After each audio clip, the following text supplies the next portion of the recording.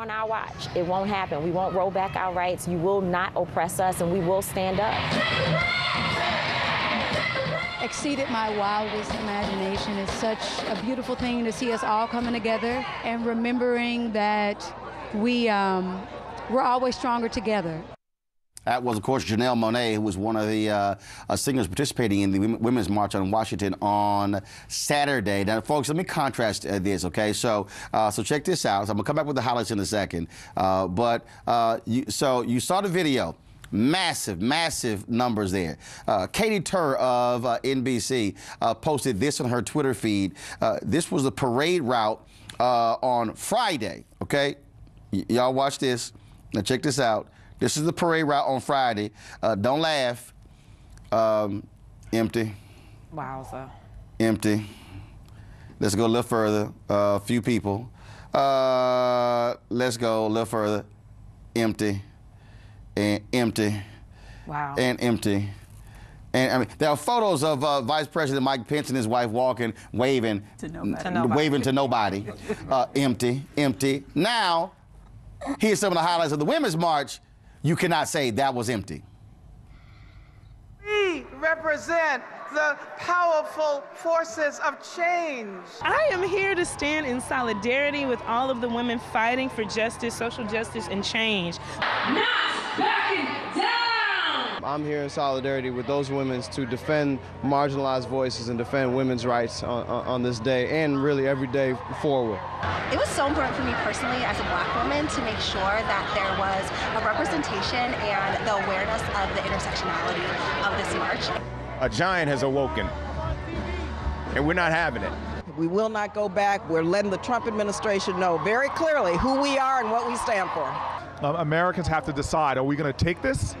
Because you get the government you're willing to accept, or are we going to fight against it? The resistance effort is not only about a particular group, but it's more of an intersectional response, and it's all about voices. I think this is a very important day for women, and more than just women, it's an important day for all Americans. Black women have always been the forefront on any cultural shift and movement in the country anyway. So this is not new to us. We've always been marching. We marched in the civil rights movement. So this is just an extension of what our legacy and our history has already trained and taught us to do. The fight didn't start with Obama and it ain't gonna stop with Obama. This is a fight, it's a 400-year fight for freedom, justice, and equality. People love this country and they're not willing to give up on it, and they want to make sure that their values get represented at every level. It says to the 3 or 4 senators who are wavering that the price to be paid for ignoring these many people and voting against their interests. Put your pride aside and stand up for the most marginalized people in this society, because if you stand for them, you stand for all.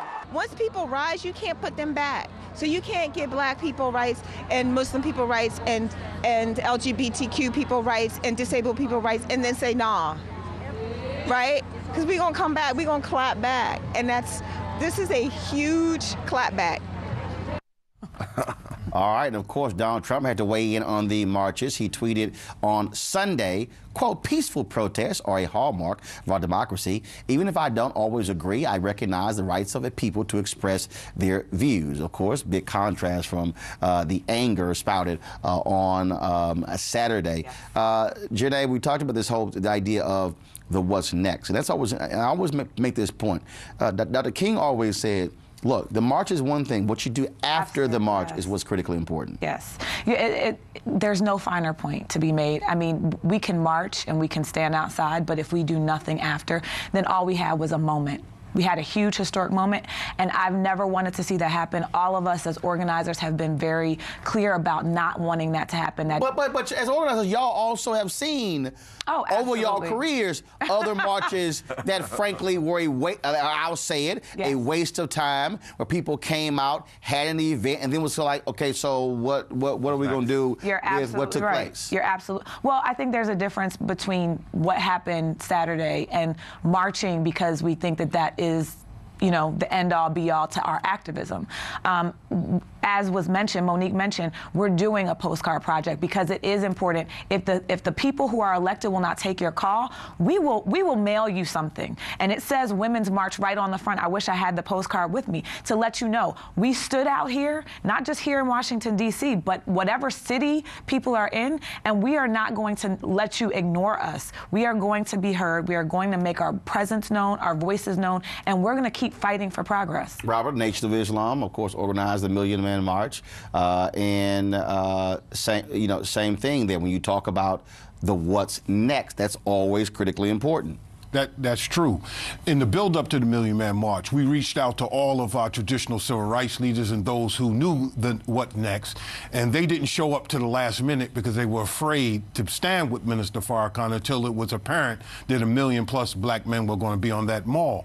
So when we came from that, we then, going into the Million Family March in 2000, had a national agenda that was drawn from the Congressional Black Caucus, Latino Caucus. It's very important, as Minister Farrakhan teaches, that the nation can rise no higher than its woman. So I appeal to the women that are there, particularly the women of color. You march there together, but our sisters, black women and women of color, the indigenous women, are marching back to a different reality in terms of life expectancy, health care, justice, income, and these things. So keep your pedal to the metal and make sure that these sisters get justice too. Right, and that means that people who are already in leadership, who know how to organize, need to speak up. I responded to a few people who are well-known organizers who were saying things like marching is good, organizing is better, and I just said, okay, so these women are wide open and excited and full of energy. Tell them what to do next. Absolutely. Don't just criticize and say that they need to organize. These are people, there were millions of people who had never participated in a march before that day. And that is the point of the march. The point of the march is to capture somebody's attention who had never done this before. Now all of a sudden you pull them in, and now this is what we need you to do next. Janaye, then Eugene. Well, yeah, I think that what you just said about having the focus be on women of color is part of what we're talking about. Having, and as Carmen Perez said yesterday, we had a little gathering of our group, and she said, you know, to have women of color be centered in the feminist movement is something that it's never been done in the history of the feminist movement. So to have women of color be represented, it's a thing that we have to look at and honor as a historic moment, but we can't let it end there. We have to make sure that as white women have been in the feminist movement, that they understand the needs and the issues that black women have dealt with, that other women of color have dealt with and are continuing to deal with. And that's a huge part of what this process has been about. The New York Times did a huge story on the fact that we were having what they perceived to be issues over race. And what I said before, and I'll say again, is that the issues of race are inherently part of the fabric of this country. And in order for us to really move forward, we need to break down those barriers. We need to have those tough conversations and discussions. And that's what part of this has been about. You know, I actually commend Janaye and the other organizers on the work that they've done over the last weekend. You know, this historic march, you know, literally, I think we may have seen the birth of the Tea Party of the left, and it kind of hurts me to say that. No. You're going to feel that hurt. You're going to feel that pain a little more over the next 4 years. We'll see what happens. We'll see what happens. You better go take some Midol or something, or some Advil. We've seen the birth of I think that's going to be a little I think we've seen the birth of the Tea Party of the left. In 2009, you know, Tea Party, we held a rally out there, 1.2 million people, and you know, saw what happened in 2010. You know, my only suggestion would be to work with, you know, state, local, federal government where you can, where we agree. There are some things where we Republicans and conservatives agree with you guys on particular issues, and you know, hold us accountable where we don't agree. Let me be. Go ahead. This is not the birth of the Tea Party on the left. It is not. When the woman is the first teacher, the first nurse, this is a revolution that's going forward. It's not left, it's not right, it's going forward. This is the future. When women rise up and they begin to teach their babies about freedom, justice, and equality, this is about the future. And we're going to get ready to celebrate, Eugene, the 230th anniversary of the signing of the, not the Declaration, but the Constitution of the United States on September 17th. We haven't received justice under this Constitution in 230 years. So if this doesn't work, ladies, we're putting forth a motion for separation, and I'm here to second that motion on behalf of the Honorable Louis Farrakhan. We either going to get it right or we got to get up out of here. Well, let me tell you something. There's no country greater than the United States of America. Let me say this here. One, this ain't going to be the Tea Party of the left. No. Because, yeah, there were people there who were also on the right. But let me also say this when it comes to media out there.